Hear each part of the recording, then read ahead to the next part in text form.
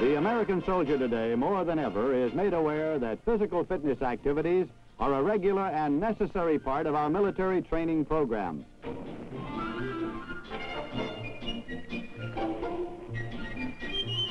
The United States Army, proud of its continuing contribution to organized athletics and international sports events, assures its uniformed men and women the fullest opportunity of participating in competitive athletics which emphasize physical fitness, military training, and combat readiness. This big picture is a profile of today's Army sports program, from the expanded intramural level at installations and divisions, in inter-service sports competition, to the excitement of international sports events such as the Olympic Games.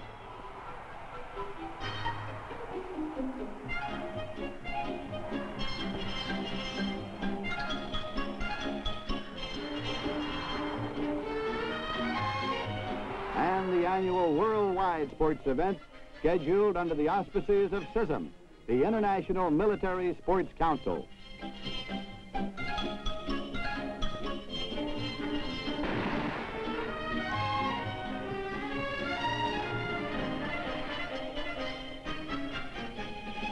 We'll be meeting and watching athletes who, through their achievement in the world of sports, have proved themselves to be ambassadors of goodwill for our country.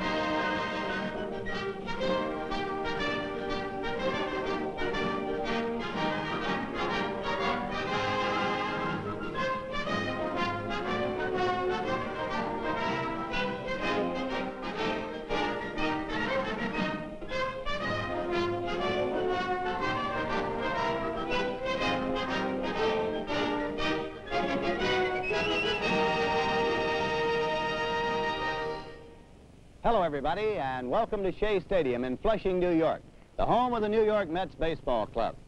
I'm Lindsey Nelson, and with me are athletes whose names and achievements are well known to sports enthusiasts from coast to coast.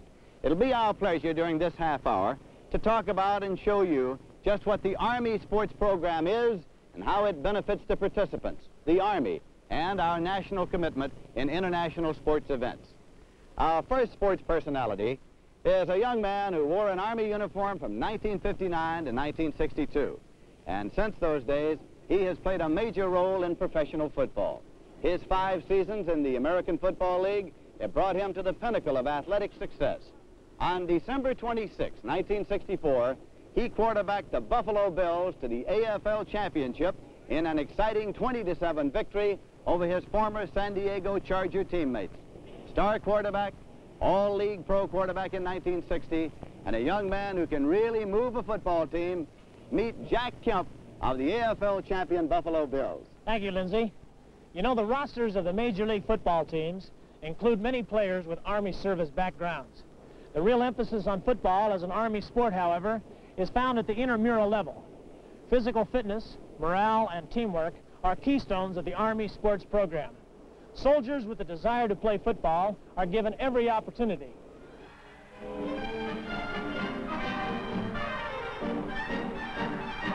Within the division and installation, an intramural football program assures greater participation and is directly related to the goals stressed by the Army.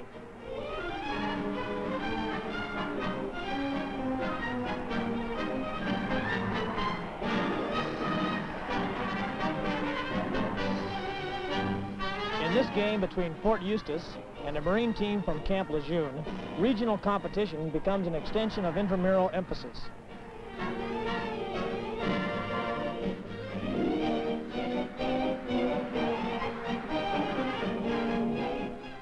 The importance of participating and competing does not rest with the final score alone, but rather in the way it helps the soldier maintain physical proficiency and combat readiness.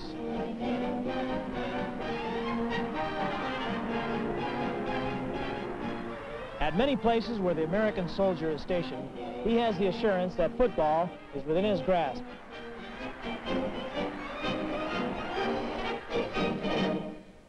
From football and Jackie Kemp, let's meet our second athlete whose Army service spanned the years from 1942 to 1946. He's the greatest left-hand pitcher in the history of the major leagues, having won more games than any other left-hander who ever lived. Among his many major league achievements are World Series victories and 2 no-hit games. A great credit to his professional sport, Mr. Baseball, Warren Spahn. Thanks, Lindsey. Just as with pro football, Major League Baseball rosters include many names of athletes who at some time have worn an Army uniform. Baseball and softball have always been important to the Army sports scene. Overseas and here at home, our servicemen can participate in a well-organized and supervised intramural program.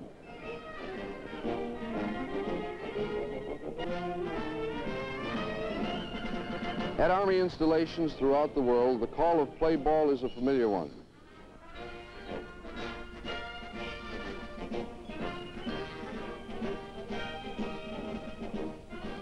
In his off-duty time, the soldier athlete is given every encouragement to pick up a glove and join his fellow soldiers in organized team competition. Teamwork and team spirit are morale builders. The Army, aware of this, feels that intramural competition affords the soldier the greatest chance of actually participating and realizing the benefits of a good sports program.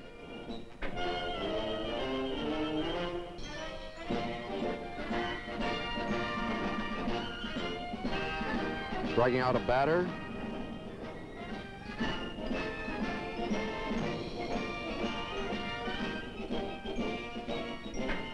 Going 2 for 3.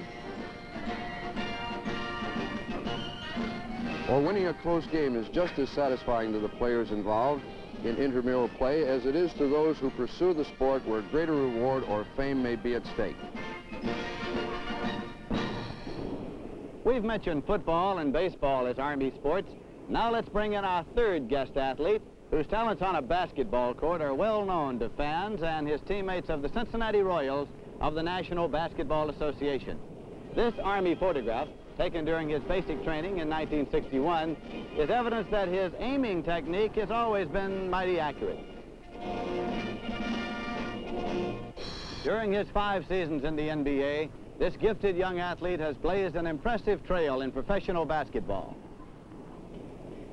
A unanimous choice for the 1965 NBA All-Star squad, he has been selected for every All-Star team since playing NBA ball and was the most valuable player of the 1961 and 1964 games.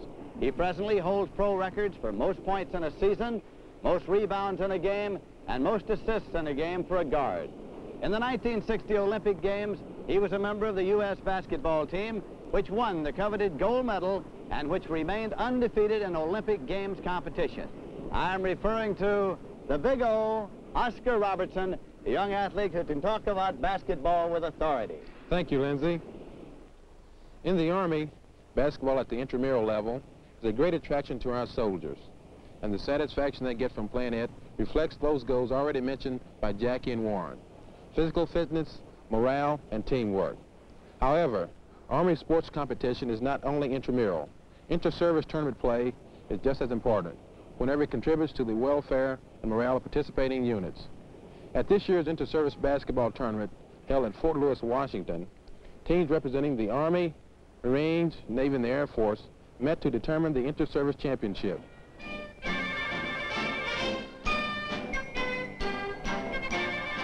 Army's team, composed of outstanding soldier athletes, had shown great skill in defeating the Air Force squad 103-75 in quarterfinal play.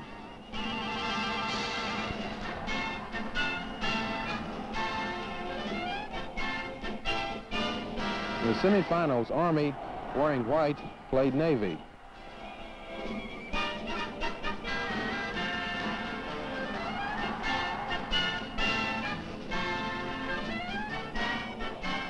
In the first half, the score was tied 4 times before Army's quintet spurted to a 39-23 halftime lead.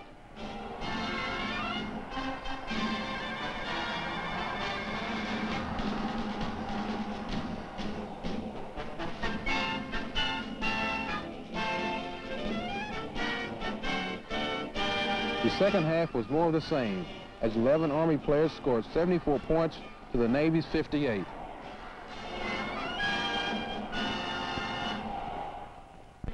In the final game, Army met the Marines. But this time, Army had the situation well in hand.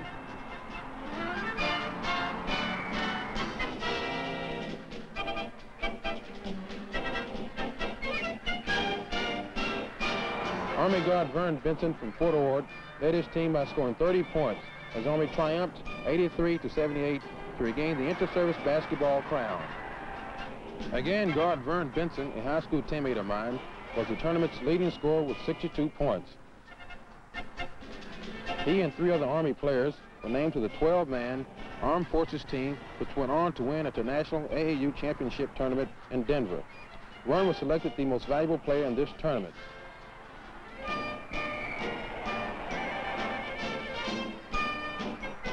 This type of tournament involving inter-service play is another dimension of Army's diversified sports program. Thank you, Oscar. Jackie Kemp, Warren Spahn, and Oscar Robertson have given you an insight as to how football, baseball, and basketball fit into the panorama of Army sports. But these are only a few of the sports in which the Army encourages participation and competition. There are more. Swimming, volleyball, golf, and tennis receive proper recognition, and individual participation is encouraged during off-duty hours under the supervision of experienced Army Special Services representatives. Another sport which receives prominence in the Army sports program is boxing.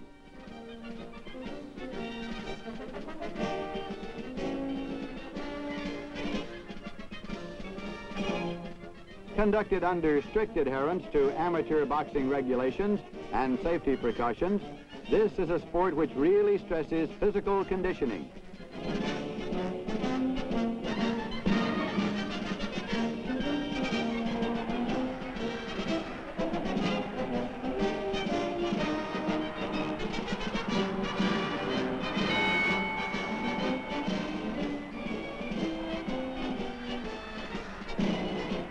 At this year's Army boxing trials, held at Fort Campbell, Kentucky, 61 Army boxers competed in 10 weight classes to determine Army representatives who would go on to the inter-service boxing tournament at Hamilton Air Force Base, California.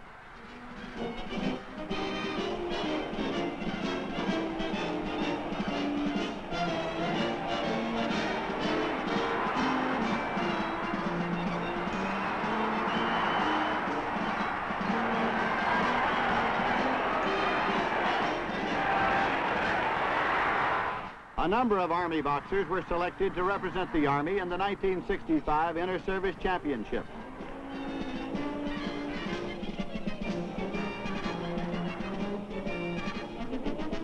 At Hamilton Air Force Base, California, these 10 boxing finalists represented the Army team to determine the inter-service winners.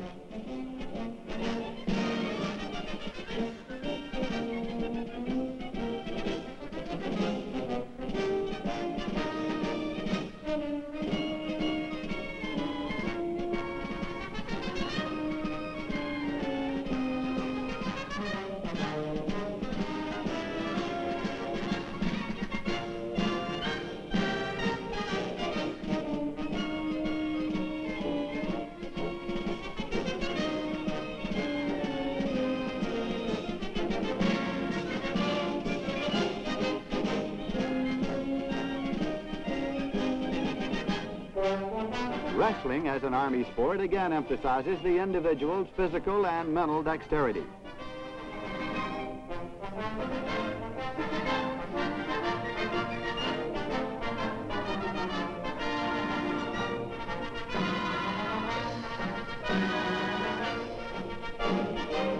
This year, 13 Army wrestlers qualified to represent the Army in the 1965 Inter-Service Wrestling Championships at Mare Island, California.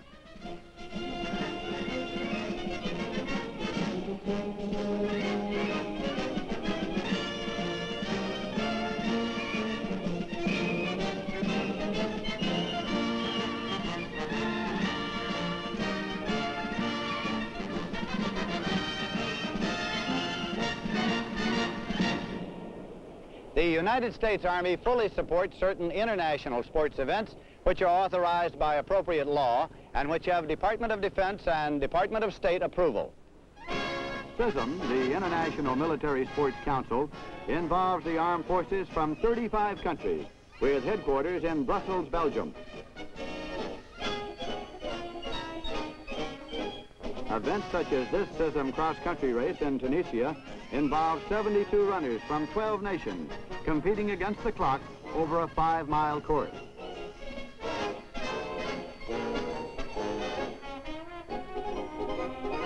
The International Military Sports Council promotes increased physical fitness, research in sports medicine, and coaching techniques, and conducts frequent international clinics on physical training and athletics.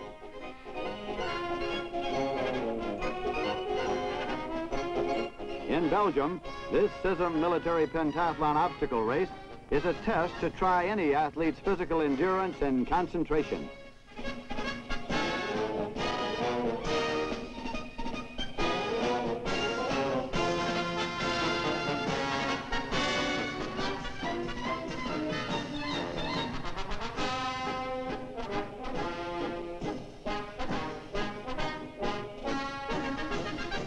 After negotiating this obstacle course against time, the athlete must complete a grenade throwing test, first for distance,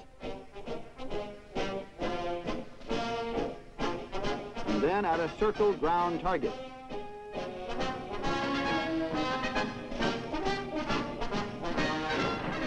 To cap this intriguing athletic challenge, there is a utility swimming event in which the athlete must overcome waterborne obstacles and the timer's clock.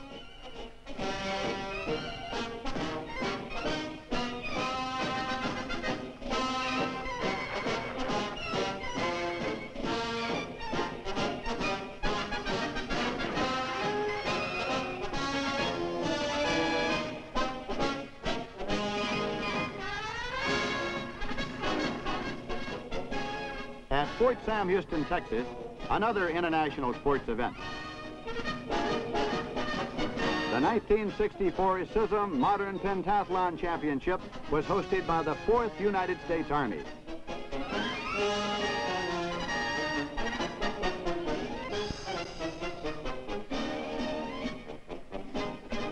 Competition among participating CISM nations included equestrian events with first place honors going to West Germany, Mexico second, and the United States third.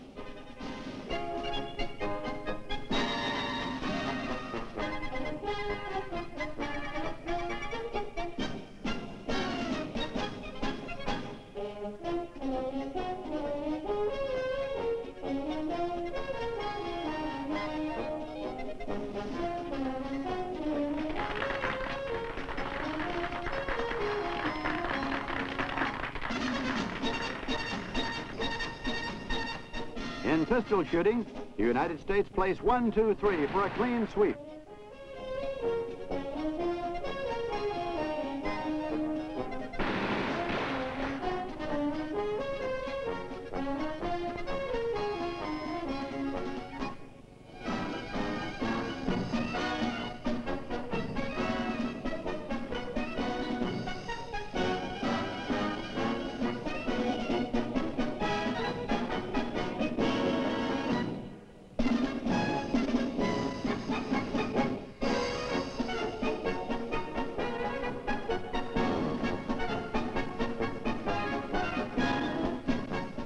In the 4,000-meter cross-country race, Army Captain Jim Moore won second place for the U.S. team.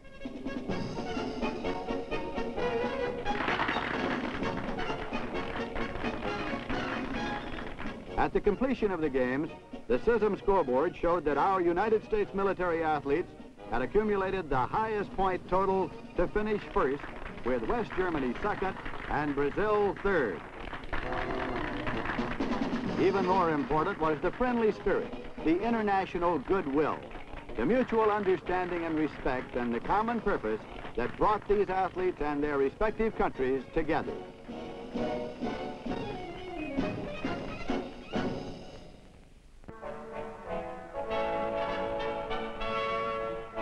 It is at the Olympic Games that the zenith of international competition is realized, and military sports is part and parcel of our national sports program.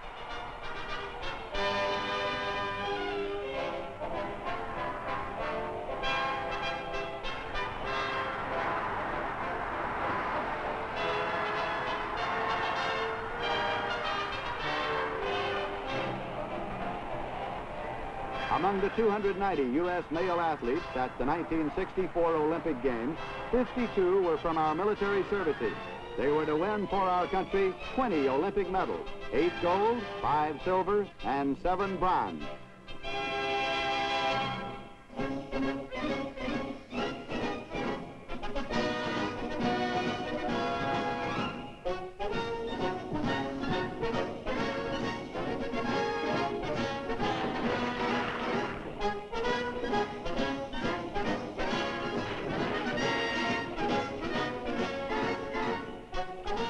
In the 10-meter platform diving event, Army PFC Bob Webster, a gold medal winner in the 1960 Games, took first place and received his second gold medal.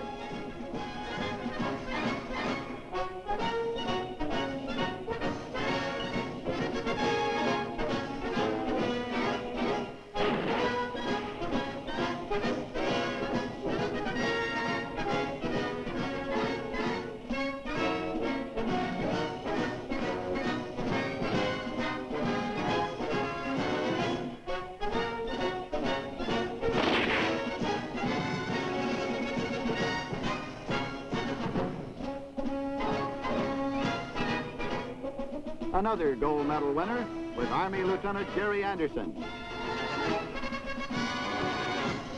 who set a new world record in winning the 300-meter free rifle event.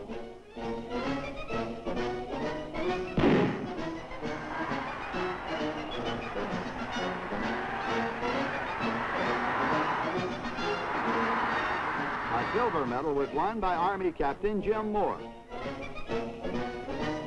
a member of our modern pentathlon team.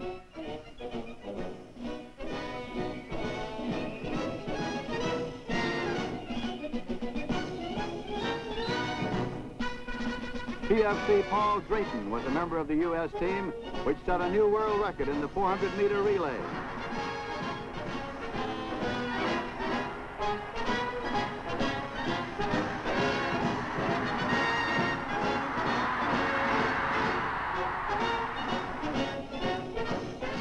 First Lieutenant Olin Cassell was a member of the U.S. team, which set a new world record in the 1,600-meter relay.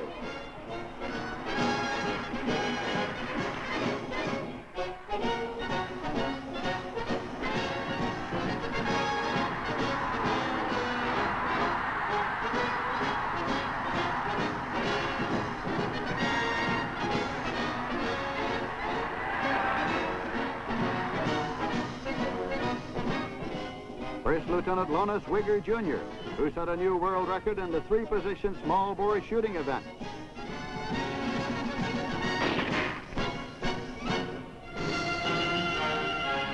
And First Lieutenant Tom Amlong, one of the 4 servicemen comprising our team entry in the 8-oared crew race.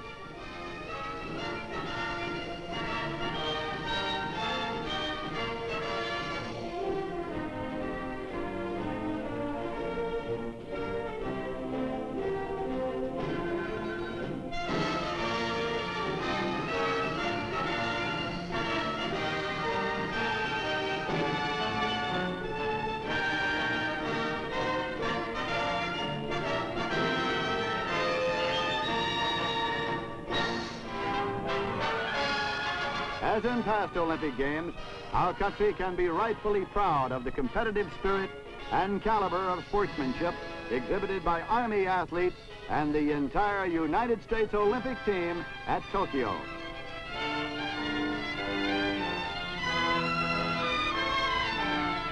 As President Johnson said to our Olympic team at a reception in their honor, "We are proud of the record that you have made and the way in which you have served as ambassadors of goodwill for our country."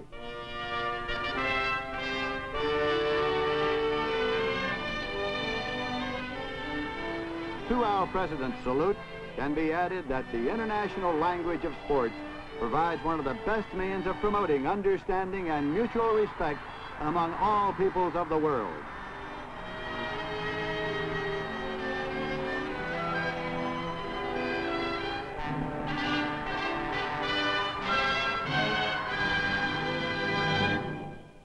The Army sports program is as big as the Army itself.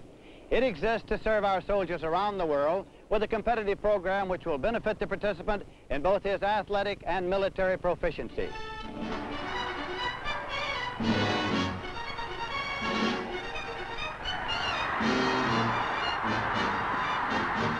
And so this profile of the Army sports in action is now complete.